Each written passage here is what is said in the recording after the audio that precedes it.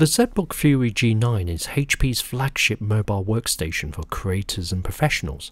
New Intel Alder Lake 55W HX processors, 16-inch 16x10 displays, up to RTX A3500 and Radeon Pro W6600M GPUs, DDR5 4800 memory, and 12TB of storage available. Is the Fury G9 up to snuff? Let's find out.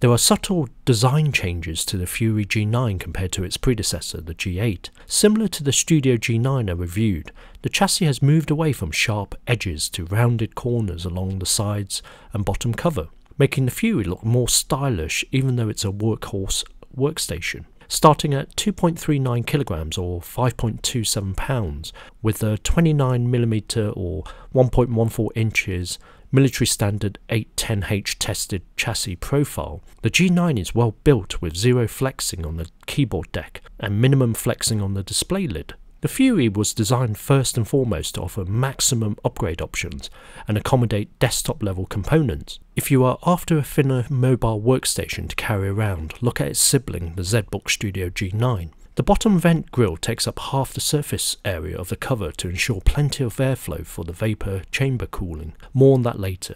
It's worth mentioning HP's sustainability policy, where the chassis is made up of up to 30% recycled plastics, up to 50% recycled metals, and 5% ocean-bound plastics. Great to see manufacturers moving in this direction. To open the bottom cover, slide the surface door latch to the release position. If a security screw is installed, remove it at this stage. Slide the surface door towards the front and lift the surface door off of the base enclosure and remove. To remove or add the SSDs, remove the 3 P1 Phillips head screws that secure the copper bracket to the base enclosure. Remove the copper bracket, then remove the M.2 drive shield. This reveals the 4 M.2 slots. Depending on what type of M.2 storage you use determines the maximum storage available. Up to 4TB M.2 PCIe 4 SSD, up to 2TB M.2 PCIe 3 SED, up to 12TB of M.2 PCIe 3 SSD. To upgrade the memory, pull back the black Maya tape and pull the 2 pull tabs to lift the memory shield. This will reveal the 4 SODIMM slots, up to 128GB of maximum memory. To remove the battery, pull the plastic pull tab on the battery connector to disconnect the battery connector from the system board. Loosen the 5 P1 Phillips head captive screws and pull out the battery. The wireless LAN module is removable too. The display bezel has shrunk down on the G9, now offering narrow bezels on all 4 sides to accommodate the new 16x10 aspect ratio 16-inch display options. This review model has a 16-inch WUXGA 1920x1200 IPS anti-glare display panel. The screen is rated at 100% sRGB and it shows lovely crisp vibrant colours, excellent viewing angles and plenty of brightness rated at 400 nits. Even though it has an anti-glare coating, the screen does get reflective in bright direct sunlight. In normal indoor usage, the display is a joy to use. If you need a better display, HP does offer 2 4K options, one with the OLED touchscreen, 400 nits and 100% DCI-P3 colour gamut, plus the IPS panel with a 120Hz refresh rate, 500 nits and 100% DCI-P3. Due to its dimensions and weight, most Fury users will connect the G9 to 1 or 2 external monitors using one of the many display ports on the workstation. Talking of ports, on the left you'll find a power connector, 2 Thunderbolt 4 ports with USB 4 Type-C 40GB/s signaling rate, USB power delivery DisplayPort 1.4 HP sleep and charge, 1 mini DisplayPort 2.07, a HDMI 2.1 and a SD 7.0 card reader. On the right we have a Nano Kensington lock, a gigabit RJ45, 2 super speed USB Type-A 5GB/s signaling rate, one with charging, a headphone microphone combo jack and a smart card reader. One thing to note is the dual Thunderbolt 4 ports are too close together, especially if you have a USB-C stick in one or both of the ports. Inside there's an Intel Wi-Fi 6E AX211 2x2 and Bluetooth 5.2 combo card supporting gigabit data rate. Wireless signal was excellent throughout with a Wi-Fi 6 access point nearby. Bluetooth was also reliable with the external mouse. There is an optional 5G WWAN card at a time of purchase if you need mobile data on the go. The HP Premium keyboard is spill resistant, full size and backlit with a numeric keypad. Typing on the Fury G9 is excellent with good travel, good tactile feedback with each key and a quiet typing action. Certain models do have the Z-Lite Space RGB keyboard, giving you full customization of RGB lighting with each key. The point stick found in the G7 and G8 has made way for a larger 3x2 glass touchpad, along with a larger palm rest. This gives a comfortable area for your fingers to glide on the smooth surface area. There are 3 physical mouse buttons that work well and are reliable. Noise is kept to a minimum with these buttons. Audio is tuned by Bang & Olufsen.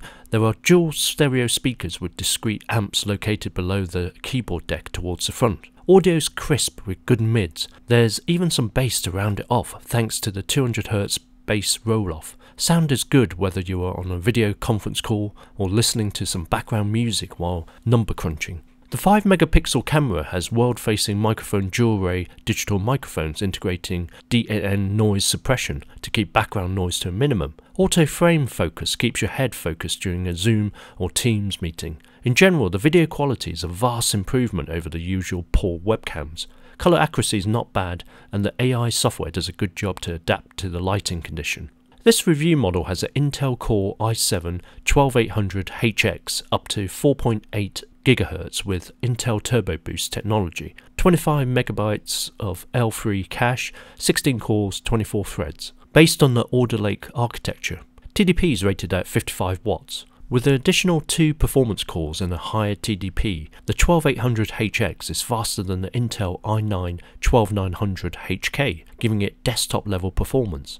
It also beats the AMD Ryzen 9 6900HX and the Intel i9-12900H. If you compare the CPU to last year's 12th Gen i9 11950H, benchmark results show a vast jump in multi-core performance. Along with 32GB of DDR5 4800MHz RAM in single channel mode and storage in the form of a 512GB of PCIe NVMe TLC SSD, the Fury G9 flies through applications thrown at it, whether it's content creation, coding or 3D Max rendering.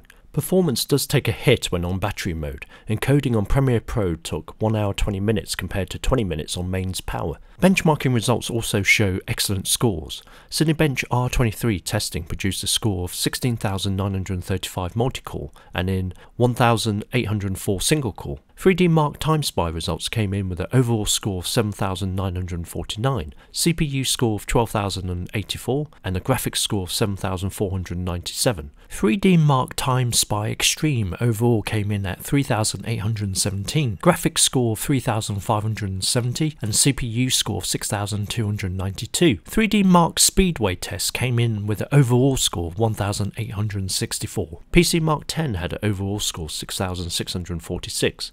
PC Mark 10 Extended had an overall score of 8,117. Geekbench 5 CPU benchmark resulted in a single core score of 1,721 and 11,290 in multi-core. The compute benchmark results came in a score of 94,494. Superposition resulted in a score of 14,538. Spec view per 2020 version 3.1 scores shown here.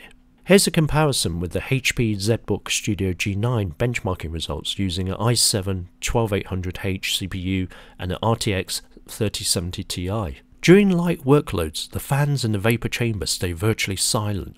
Now and again it fires up to keep the i7-12800HX in check. The dual fans spin up when working on a 3D rendering. They do get loud to cool the desktop level processor and GPU, but personally I wouldn't say it's crazy loud like a gaming laptop. Temperature wise, the Fury gets to 45 Celsius or 113 Fahrenheit under heavy load near the vents by the display hinges, 41 Celsius or 106 Fahrenheit on top of the keyboard, warm to touch on the chassis near the vents. Due to its large chassis, large vents and the efficient Vapour Chamber, temperatures are kept in check during heavy tasks. Here's a list of the target audience for the ZBook Fury G9. Architects, engineers and construction managers, Autodesk Revit, data scientists and analysts using Anaconda, Rapids and TensorFlow, product designers and engineers, Unity, Unreal Engine and Creo, media and entertainment professionals, Adobe Premiere Pro, 3ds Max and Autodesk Maya. Game and VR developers using Unreal Engine and Unity. The G9 has an Intel UHD integrated graphics, and in this review model, an NVIDIA RTX A3000 GPU with 12GB of GDDR6 memory. It offers similar performance to the consumer GeForce RTX 3060, but with 4096 CUDA cores and based on the bigger GA104 chip. This A3000 GPU is the 2022 version with more memory and clocked at 14 gigabits instead of the previous 11 gigabits. As always with the Fury range, there are a ton of graphical options available at the time of purchase. Here are the alternative options. The Fury G9 can be used to play a few after-hours gaming titles after a long day at the home office. Cyberpunk 2077 can be played in higher 53 frames per second to ultra settings at 43 frames per second. Gameplay is smooth and detailed. Same can be said for the taxing Microsoft Flight Simulator. Excellent detail while flying over London's skyline, for example. Forza Horizon 5 has excellent detailing in ultra settings, driving down the roads and dirt tracks in smooth frame rates. Definitely one you can play most AAA titles. The G9 has an abundance of security features, hardware ones like webcam privacy shutter, fingerprint reader, TPM encryption chip and the Nano Kensington lock. On the software side, we have a HP Wolf Security for Business that creates a hardware-enforced, always-on resilient defense. Others include SureClick Secure Browser and SureRecover, giving an automated operating system recovery solution integrated into the hardware and firmware. The G9 has a HP Long Life 8-cell 95Wh battery. I managed to get under 4 hours using Adobe Audition. If you dial it down slightly with light general use, it will manage 5 to 6 hours. On heavy workflows, don't expect any more than 1 to 2 hours max. Thanks to the heavy components inside, there is a beefy 230W external AC power adapter. Downside, it's heavy and bulky to carry. Plus side, it charges the G9 quickly. Look at 90 minutes to fully charge it. The good, the bad and the really bad. Upgrade options. One of the main selling points of the Fury is the ridiculous levels of SODIMM and M.2 slots. 4 SODIMM slots for up to 128GB memory and 4 M.2 slots for a maximum 12TB storage. Wealth of ports. You can always guarantee a Fury will not be short of I/O ports. 2 Thunderbolt 4s, 2 USB Type A's, DisplayPort, HDMI, SD and SC card readers, plus a GB Ethernet port. Try finding these on any modern laptops these days. Vapour Chamber. The cooling and thermal management does a great job of keeping the otherwise hot components at bay. The larger dimensions also aid in keeping the airflow moving around. Chassis diet. The Fury G9 has slimmed down from the G8 in weight, bezels and curves. However, it's still a big boy to carry around with you. One for keeping at your work desk and carrying another ultra portable for client meetings. Battery consumption. No surprise, battery life was never going to be a strong point of the Fury G9. In fairness, it is sold as a desktop replacement and not an ultra portable laptop.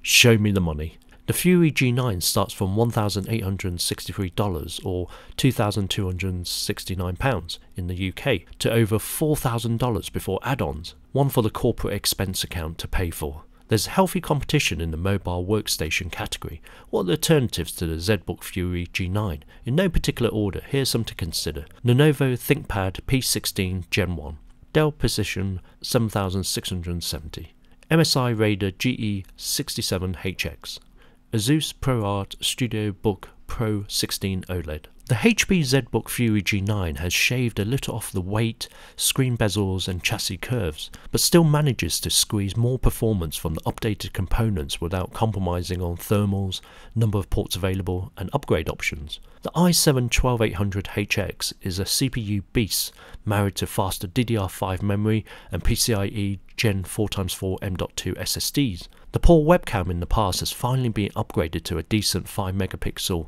version. The keyboard is still excellent to type on, and the larger glass touchpad you can argue is preferable to a click-point nib. Naturally, for the very best mobile workstation / desktop replacement, there's a pretty price to pay, but there's no doubt the ZBook Fury G9 is still king. What do you guys think? Leave your comments and discuss below. Hope you guys enjoyed the review of the HP ZBook Fury 16 G9 laptop. Please click on the like button if you enjoyed this review video and subscribe if you would like to watch more of our tech videos. Thanks for watching. Cheers.